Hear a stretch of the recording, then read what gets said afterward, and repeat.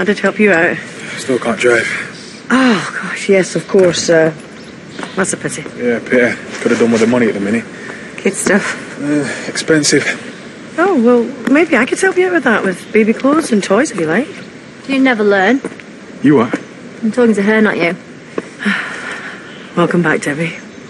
Told you about Alex, has she? No. No, she's got a thing for farmhands. Although this one was very special. But I know you're upset, but we have spent a long time trying to come to terms with what happened and getting over it.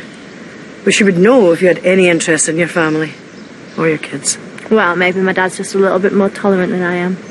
Sounds like everybody's more tolerant than you. I don't know. It's okay, Nick.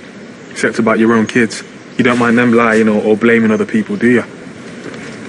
Come on, let's go. Yeah, I'd keep an eye on him if I was you. Congratulations, by the way. You know, I feel sorry for you.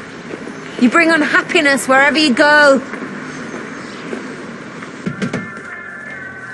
Heard you on the phone. Everything okay? Need to get into work. Got a feed delivery. How are you getting in? Rona's driving in that direction. She's going to give me a lift. That's who I was talking to. Great. Going to avoid your half-sister? I'm not creeping around her, if that's what you mean. She was very angry and rude. Yeah, no surprise. Still. Still what? Well, she's very suspicious of Moira. Not my problem. I never said it was. Better go.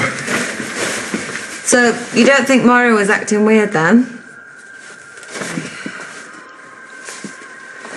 Not really. She did one day's work for you. Why is she so bothered about you repaying the favour? But you're being paranoid. That's what they always say. Except this time they'd be right. Look, we're okay, yeah? Yeah, of course we are. Sorry.